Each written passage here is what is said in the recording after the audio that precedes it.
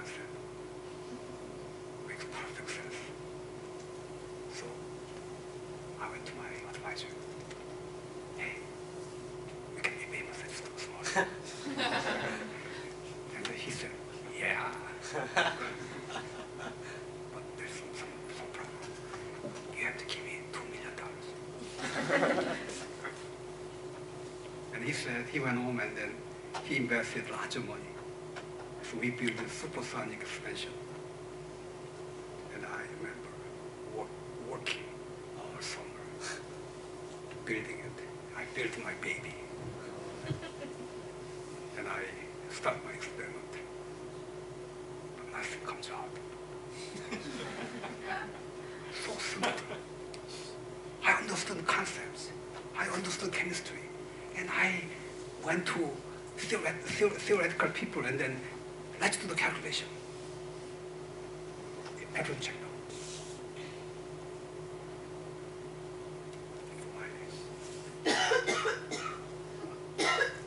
And then I thought that I'm going to graduate with this project. And my wife asked me from time to time, how's it going? I smiled.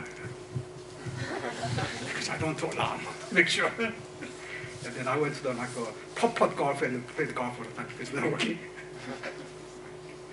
So after a while, I went to Dallas, Houston, Rice University. And I asked Smalley, hey, I read your paper. You said it's going to work. It's not working. Here's my design. I did exactly you said, okay? He looked at me like that. 2 seconds later, he said, you made the exact mistake I made in your edge ways. So what I did was, he assumed that I'm smart. That's very dangerous. and I realized that I'm not that smart, okay? He assumed that when you build something, like when you build a car, of course you put the engine, okay? You describe the engine, and then he assumed that you put the brake, okay? But my system is no brake. I am building stuff, but I'm not slowing down to see through my detector. And they said, how can you build a car without a brake? Well, I become speechless, okay? So the point is, okay, that we can be so stupid, okay? But I need a brother Smalley to tell me that, right? He told me that, and I'm so happy. I spent a lot of money to go down there, and then I get his wisdom. Likewise, we know,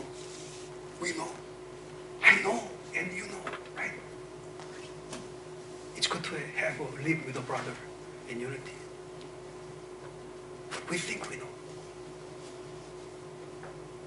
And then we make one critical mistake, okay?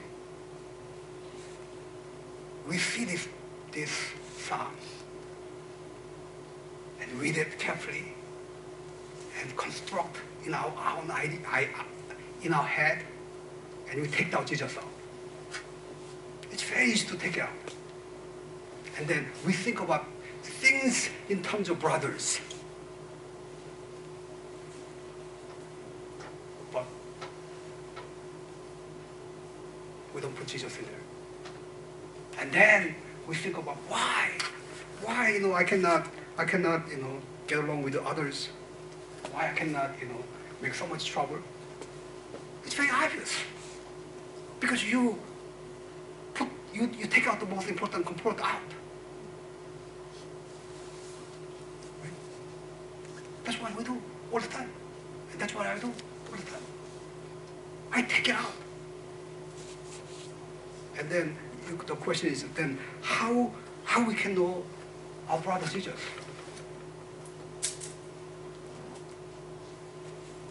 Some people said, oh, they believe in the Holy Spirit, okay?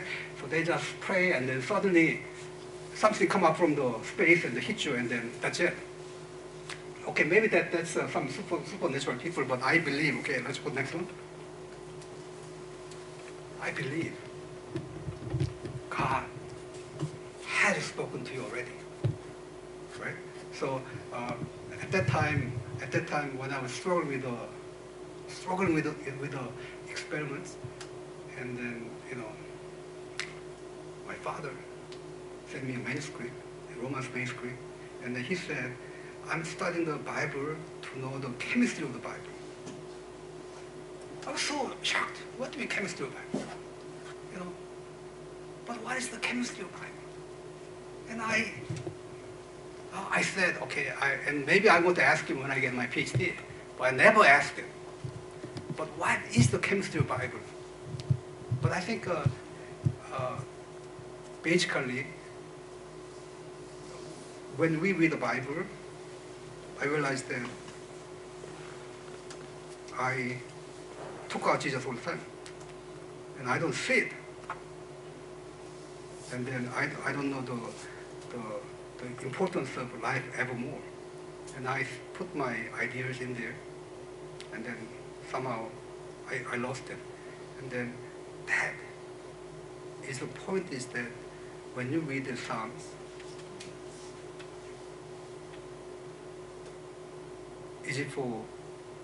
I realize that it's for me, because this one reminds what you need. And then, I was so happy that he dedicated one book for me. And then, what you have to do when I read the Psalm, Jesus is singing for me. The Psalm is for us. When Jesus died, I'm pretty sure he sang his song. How good and pleasant it is when brothers live together in unity. Any kind of love or relationship, without this sacrificial brotherly love, life makes no sense.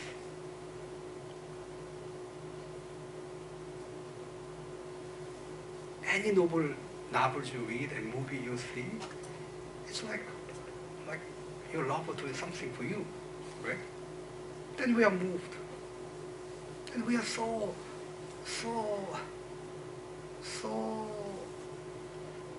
or stubborn or stupid, or I don't know. And then I had a conversation with my wife, okay?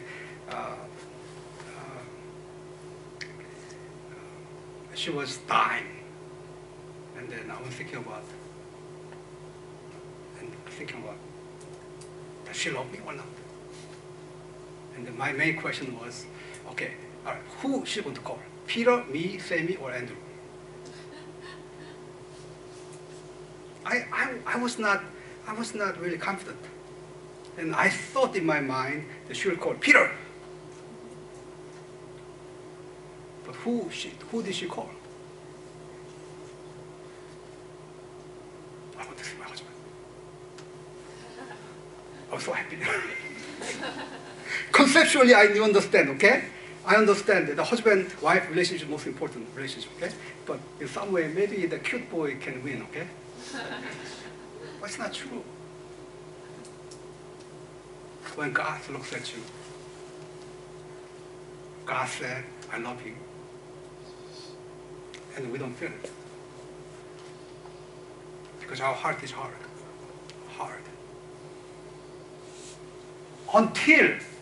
Until you see him dying on the cross, shedding blood for you. You don't see it. And after you see it, after you see him dying, and then you realize, oh wow, maybe he loves me. And then not only that, it's not the end. He said, I'll make you my brother. You'll be my brother forever. And not only your brother, he says, you'll be my priest forever. And I'll refresh you every morning like a dew. Regardless how you feel, how you struggle, how depressed you are, the dew is going to come down.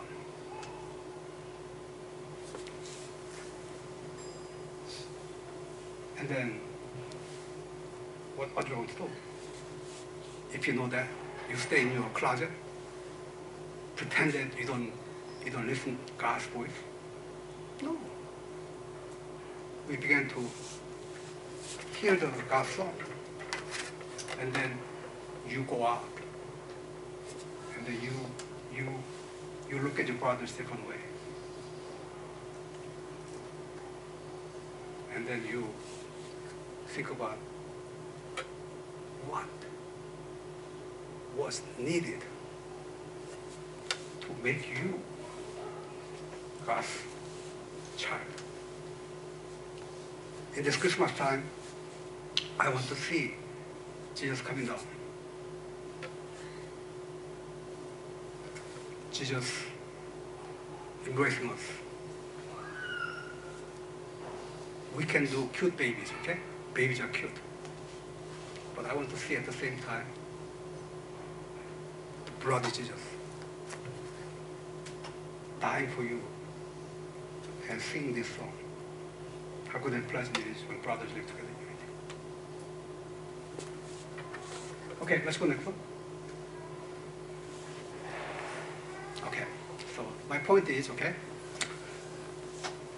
so I want to say that the whole Bible, Jesus coming, celebrating Christmas, is what? Have barbecue forever? No. It is no. To live with a good and pleasant Father. And then we can practice this right now. Okay? And then we can do this, okay?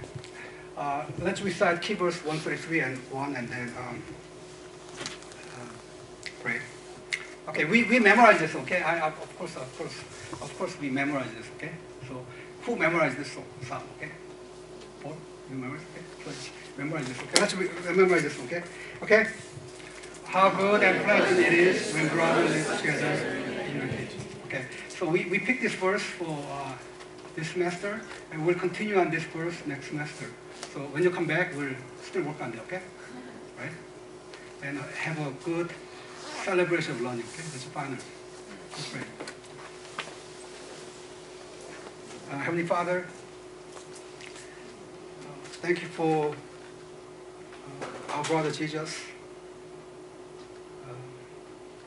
We have many different ideas about what is good and what is pleasant. But Heavenly Father, please help us to look at through the eyes of the Father through your Son, Jesus Christ. And we celebrate Christmas because you came to make us your own. And we thank God because without Jesus, even the eternal life doesn't make any sense. But through our brother Jesus, you gave us our brothers, and we gave us your grace, and you gave us confidence that we can live with a good and pleasant Father here now and life forevermore. Please grant us this confidence, and when we celebrate our learning through our finals, please be our brother and help us, and also help us to grow in our character in Jesus. I pray in Jesus' name. Amen.